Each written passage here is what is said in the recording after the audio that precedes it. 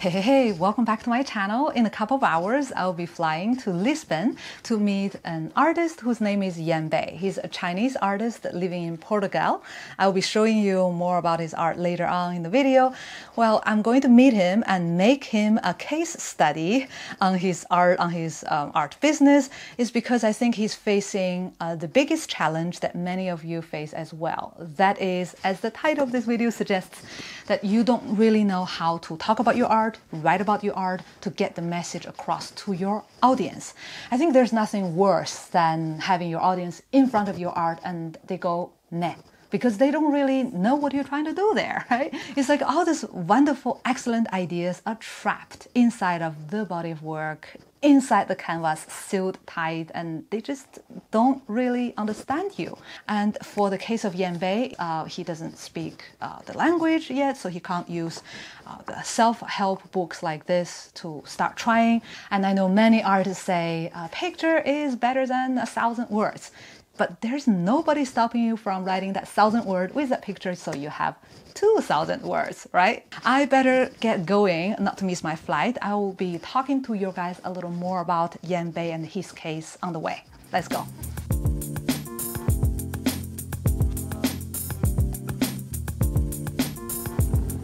All right, so we checked in our bags, so we're waiting to board the plane in the airport. And by the way, this is Jo. She's from Singapore. She is an artist. She also works in advertising. She has a passion for making art and writing. Yes, hi guys. So we're traveling together to see Yanbei and to visit Arco Lisbon Art Fair. And with her experience in advertising, we hope to come up with some tips and tricks and some solution for Yanbei to be able to communicate his art.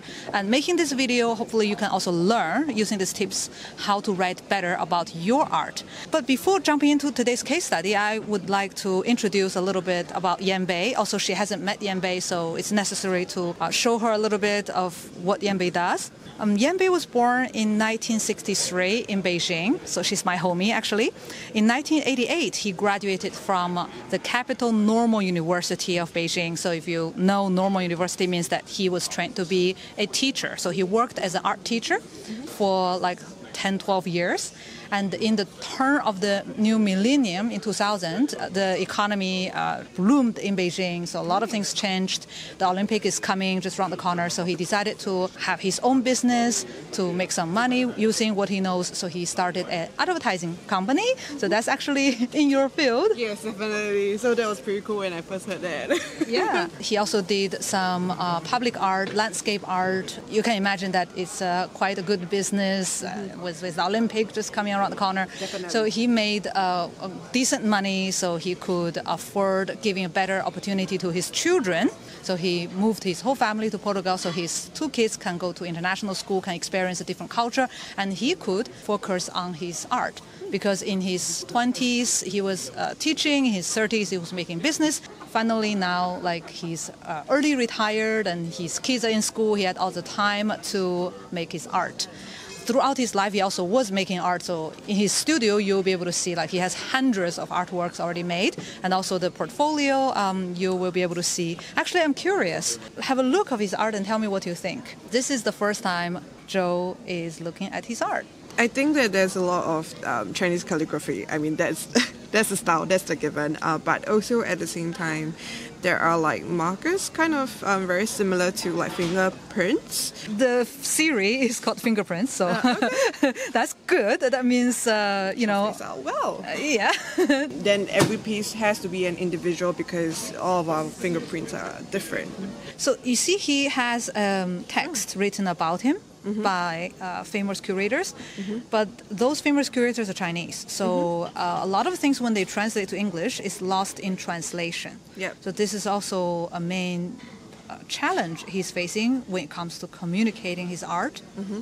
This looks like koi fish in waters and stuff like that. Yeah, that's what traditional Chinese painters do.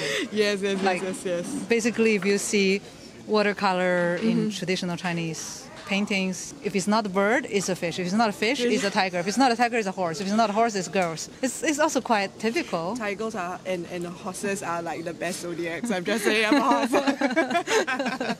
Those are wonderful for intercultural perspective, but it's very difficult to communicate because he is exotic and he is trying to bring something traditionally not recognized in contemporary art in Europe. I don't know, he's obviously having some disadvantage at starting from zero, moving to a complete new country. Yes. But in terms of technique and style and in terms of him being an individual artist, I mean, of course, it's very, very clear and it's very, very strong.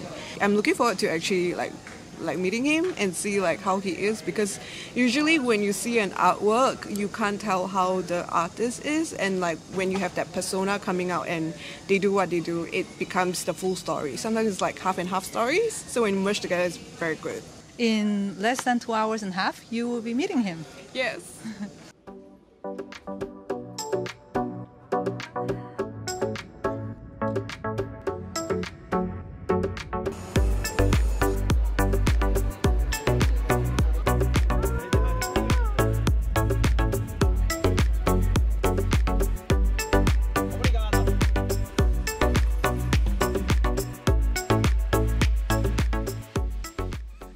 So we arrived at Yanbei's studio, and this is his private museum where he's showing his art. Using, let's say, one word to describe the space you see, the art you see, the personality, what would you use? There's so many layers. It's like an onion. You got to peel it by the different layers.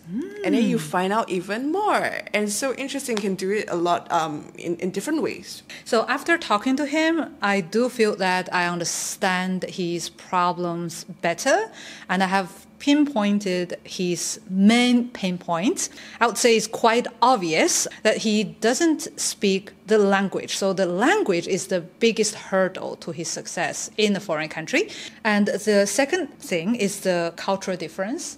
There are some things embedded deep in the Chinese culture. It's very natural for me, Joe, as a Singaporean Chinese, didn't get completely right away. For example, he was explaining to us the bamboo painting, where you can only see the bamboo leaves, not the bamboo stem.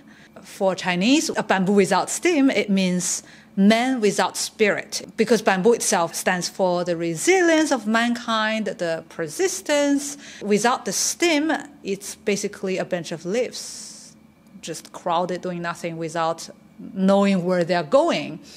And that is to criticize the modern capitalism society is destroying the traditional values, is making us losing faith and losing whatever that we actually needed.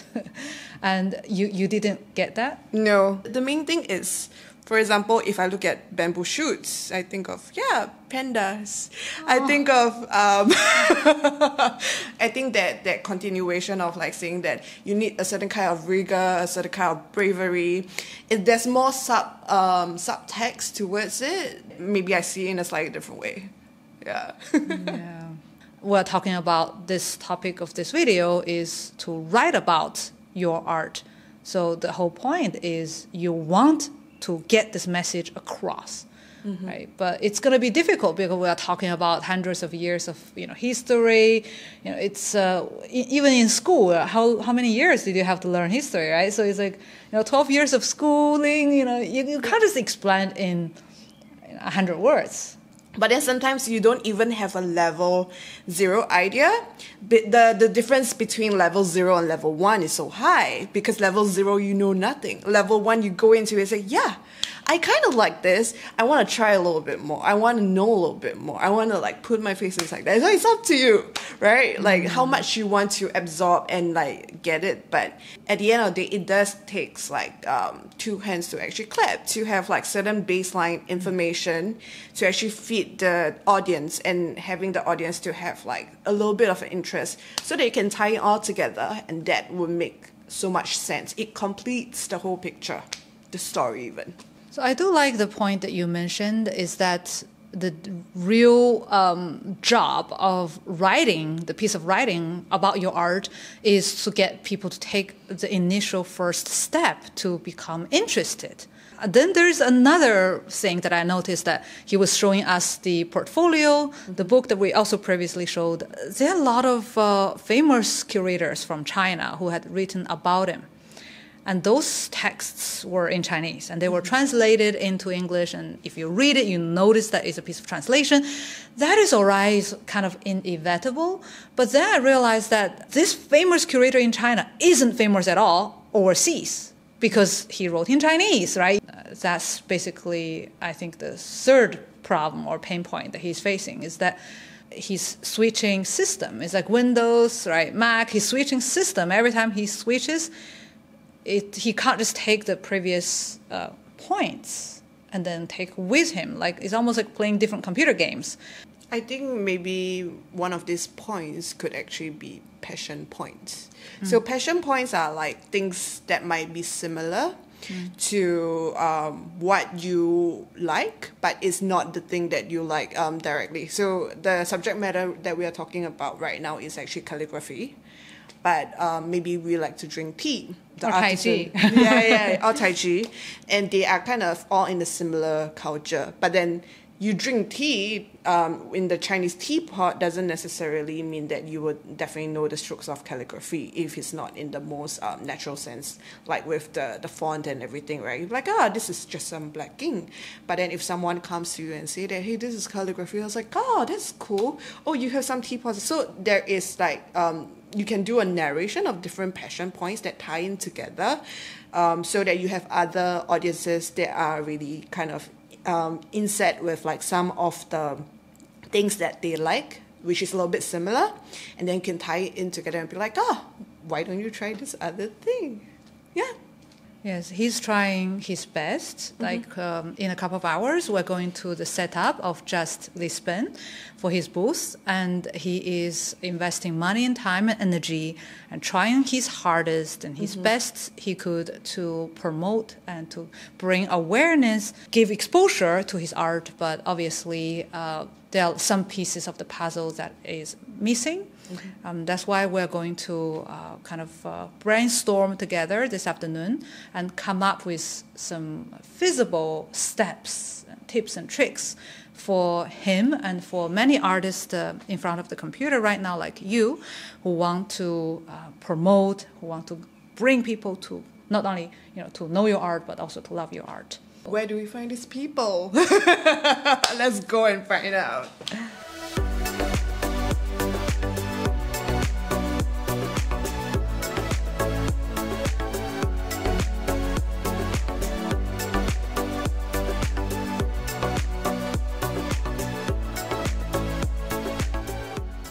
Just got here, Just Lisbon. It opens tomorrow. Yanbei is busy setting up his booth, and I will be showing you the preview of the show. At the same time, I will be telling you 6 tips on how to write better about your art. Now let's try. I'm inside the venue. It's kind of noisy. I'm not sure how well it's going to be picking up my voice, so I'll use this as a microphone. Let's go from the beginning. Tip number 1. The artist doesn't have to be the writer who is writing about his or her own art. If you don't have a good command of the language, it's going to take you years until you have the good command to be able to write something decent. So what you can do, the fastest, easiest, quickest, and cheapest way is to hire a very young writer, like on Fiverr, Upwork, those kind of micro gig websites. Or you can also just go to a local university or art school, look for a PhD student who is majored in art history or things like that. It doesn't cost you a lot of money, and you can have immediate results. And my tip number 2 is also kind of related to the tip number 1, is that don't look for a famous curator or someone who is very renowned, because they might not be that interested in young artists like you. So choose someone who really is passionate about your work, who fall in love with what you're trying to do there, and I think it's going to give you a better result, because readers can see if this person is passionate and truly meaning it, or just paid to do the job. And my tip number 3 is that you don't have to just write about your art. please also do write about your life, yourself. I know many Asian artists, European artists are very shy about telling their own personal journey, but I think it's very important because it explains a lot how you get there, why you're doing what you do, and the whole picture would just make sense if you are willing to show a little bit about yourself, your personal life, private life. And my tip number 4 is that you better prioritize the searchable content rather than the traditional media or local regional content. Like the case of Yanbei, he had some publications on local newspaper. That's great, and he is quite, let's say, a local star because there are not so many Chinese artists in Lisbon, so he's like, referred to as the Chinese artist in Lisbon. But his kind of art might be perceived better in another side of the world or in a different region, different country, in a different culture. So it's better to let people find him, prioritize unsearchable content. So when people look for fingerprints art, Chinese calligraphy art, his work will pop up on top of the search engine so he can get more exposure and find the right people. Not just the numbers, but the kind of people that are already loving the kind of art he's making. My tip number 5 is always publish on your own artist websites. Because if another newspaper or website is publishing about you, you don't own the content and they get all the traffic. And if you want to edit it, or you update the story, you can't because you rely on other people to do the work for you. If you have it on your own website, you are the webmaster, you have full control over what kind of content you're putting out there. And my last tip is kind of difficult to do, but I think it's worth trying. That is tip number 6.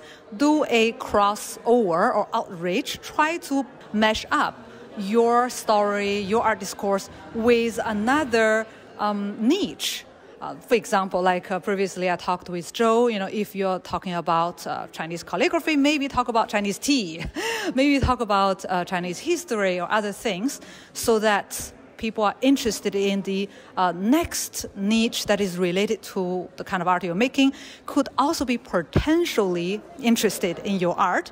So this way, you're not just kind of stuck in that very small niche of the very specific things that you're making, but also having this outreach so that you can reach more people, therefore get more chances of having people know about you and falling in love with your art. All right, so that's actually all I want to say today in this video about how to write better about your art. Let me know if you have some difficulties or particular suggestions, tips and tricks. Please do share with the community below in the comments. Thank you very much for watching, and I will be covering Arco Lisbon, I will be covering Just Lisbon another day, so make sure you hit the subscribe button and see you in the next video.